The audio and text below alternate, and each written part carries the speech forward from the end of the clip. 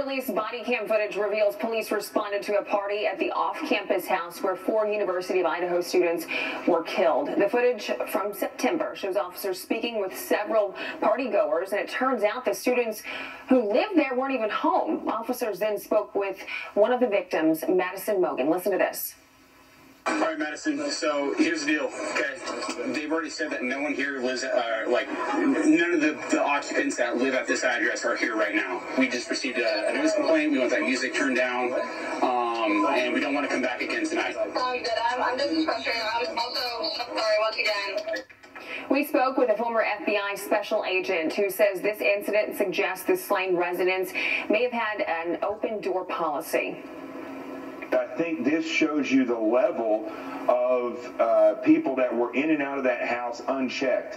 So what this tells me is that it's very important for investigators to try to build, using the cell towers and eyewitness accounts, to build an understanding of what that community around the house was like. Shortly after the quadruple murder, many neighbors referred to the residence as a, quote, party house. Shocking, unprovoked.